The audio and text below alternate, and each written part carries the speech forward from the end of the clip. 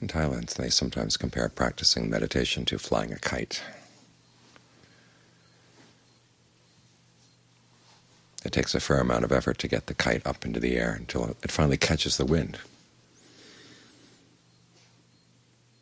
And then it doesn't take much effort anymore. The energy of the practice, at that point, keeps feeding itself. Now in Thai, the phrase catching the wind is actually a play on words, because the word for wind and the word for breath are the same word, lom. So in your practice, when you finally get to the breath and it feels easiest to stay with the breath, that's when you've caught the wind. And the practice picks up its own momentum. The tricky part, of course, is getting the kite up into the air, getting to the part where the energy you put into the practice gets less and less, and the practice itself produces the energy you need. And you'll find this at various stages in the practice. It doesn't simply happen once and for all that you catch the wind and then have no more problems. The kites sometimes, of course, fall down, and you have to get them back up in the air again. And so it's good to know some ways of generating energy, so that you have the ability to get things up in the air, to catch the wind again.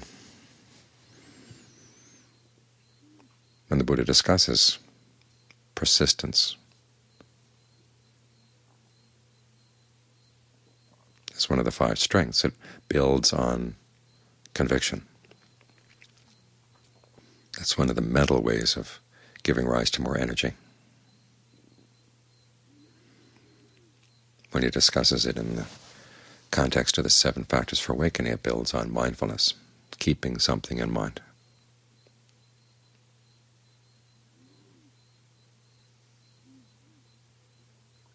And so what are the ways of giving rise to conviction that are going to energize you, and what are the things you have to keep in mind that are going to give rise to more energy? In the 7 factors of awakening, the Buddha talks about qualities that act as a foothold for energy, or the potential for energy, but then he doesn't explain what they are. This is where you have to look around in yourself, and this is where you have to learn from others. That's the part you have to keep in mind. And essentially it comes down to 2 sorts of sources within the mind and sources within the body. In terms of the body, you may want to look at the way you're breathing, because there are some very peaceful and calm ways of breathing that actually deplete the energy in your body.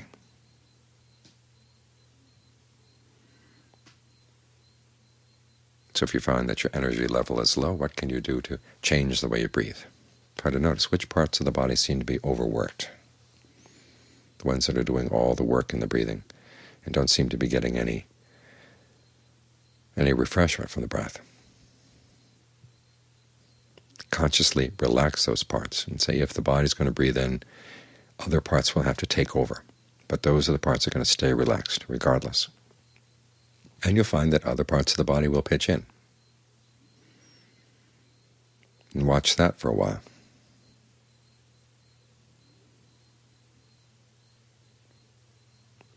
And see if the way they're breathing actually does improve the energy in the body.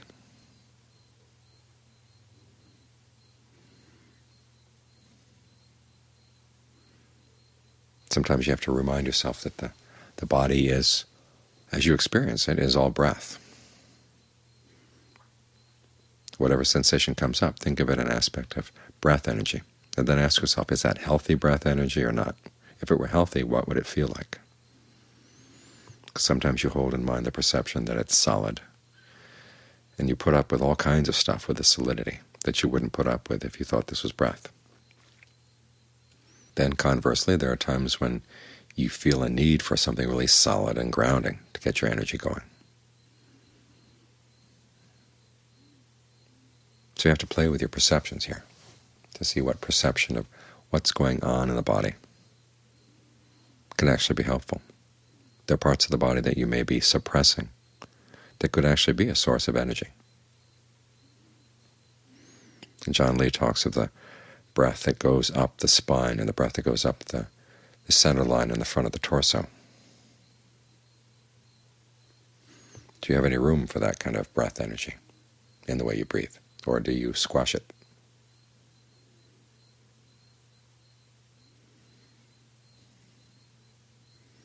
Or when you're feeling tired, which parts of the body are you focusing on as feeling tired? Which parts are actually okay? Switch your perception around to the parts that are okay. See what that does. In other words, realize that there are pockets of energy in the body, and not just in the body, all around you. And John Lee talks about what he calls the elements that surround the body, that actually give nourishment to it.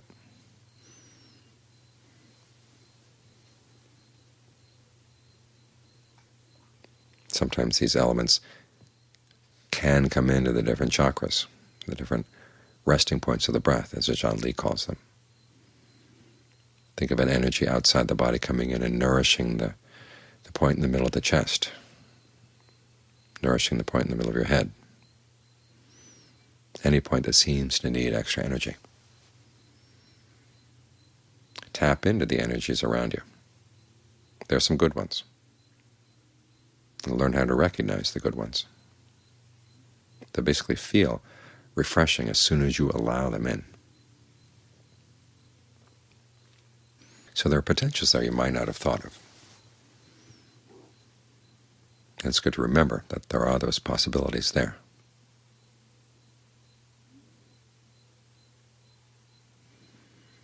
As for energy that comes from the mind, the Buddha talks about gladdening the mind,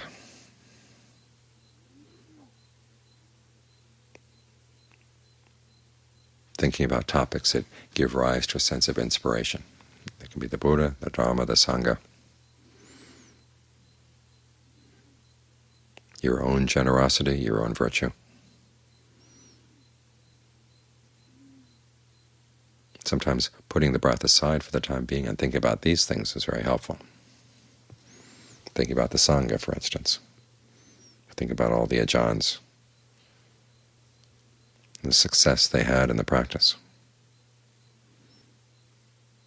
Remember, they were human beings, you're a human being. They can do it, you can do it. This is the message they always give. One of the purposes of this is to dig out any attitudes you may be holding that are actually harmful, that actually do sap your energy, like the attitude, well, I probably won't be able to get anywhere in this lifetime. I'll just kind of muddle around a little bit and hope that things will go better next time around. Ask yourself if part of your mind is holding on to that. And why would it hold on to that? Well, it doesn't want to put out too much effort. You don't want to set the bar too high. And in so doing, you sort of beat yourself down with the bar. If you're more open to the possibility that, yes, you could attain one of the noble attainments in this lifetime, does that energize you? Does it scare you? Look into that.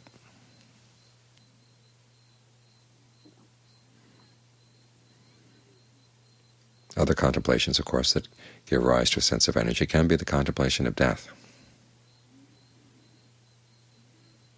Realizing that you don't know when it's going to come or how it's going to come. All these prophecies have been floating around about the year 2012.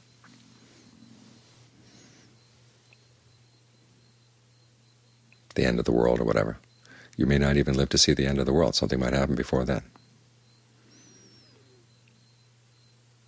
This is not meant to get you depressed. It's meant to motivate you to realize there are important things that need to be done in the mind. If aging, illness, and death come, or when they come, what qualities of mind are you going to need? You see some people as they approach death and they just get totally thrown off balance.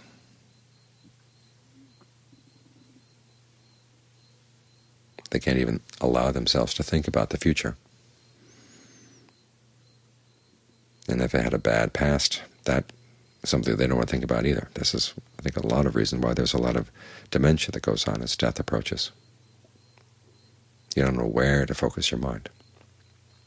Well, if you had a meditation practice, you focus right here at the breath. Try to maintain this awareness of the present moment, so it doesn't go flailing around. You're going to need mindfulness. You're going to need alertness. You're going to need as much concentration and discernment as you can muster. And when are you going to develop that if you don't develop it now? Because right now is a really good opportunity. You're sitting here meditating. It's quiet.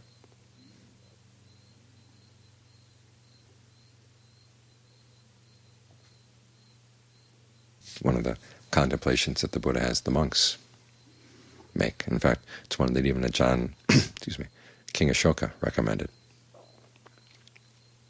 It's in one of his edicts, thinking about future dangers.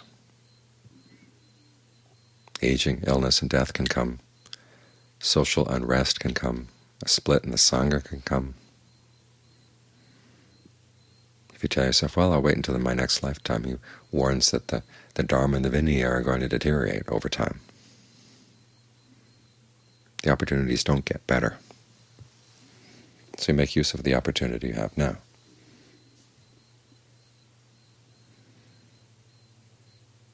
And so in this case, you're motivating yourself with a little bit of fear. The wise kind of fear, the fear that's related to heedfulness.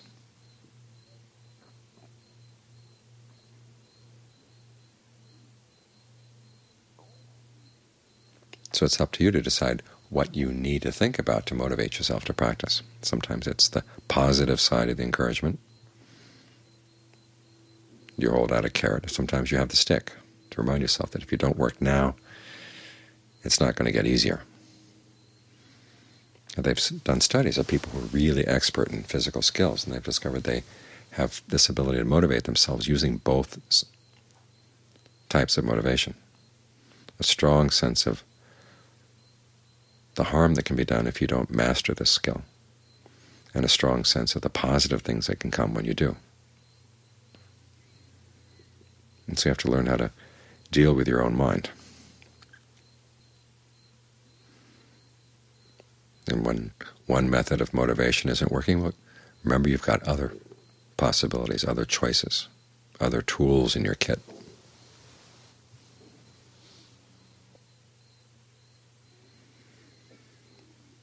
So what it comes down to is that you try to find sources of energy in the body and sources of energy in the way you think.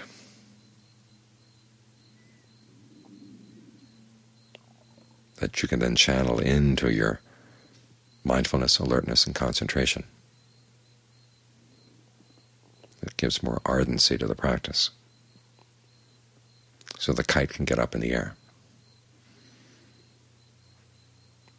Ideally, when your energy turns into a right effort, one of the results is rapture, refreshment, a sense of well-being that then becomes food for a further concentration. This is when the kite finally catches the wind. You're focused on the breath in the way that gives rise to a sense of fullness, and then you feed off that so that you can stay with it more consistently. A greater sense of solidity, stability.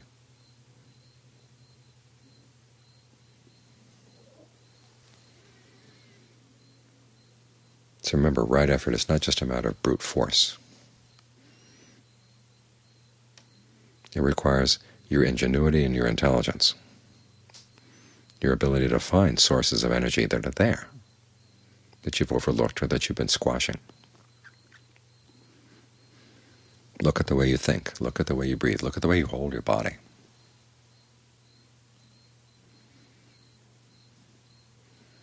See if there's anything you can change. Any ways of thinking that are keeping you down, learn to question them. Any ways of breathing that are stifling your energy, just drop them.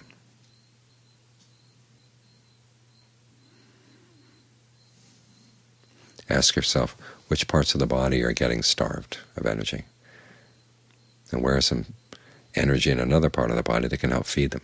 If it can't be found in the body, remind yourself there is energy around the body. Tap into that.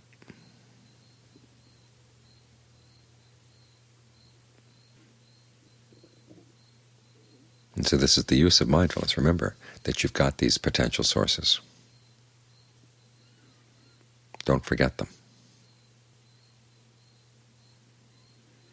And then the skill lies in learning how to put them to use.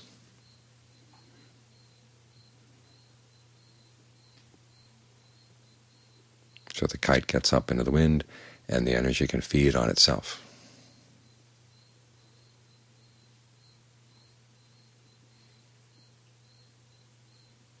To keep the practice going.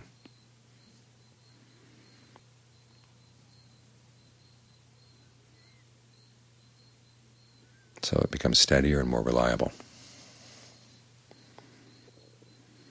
And the quality of energy or persistence does become what they call a dominant factor in the mind.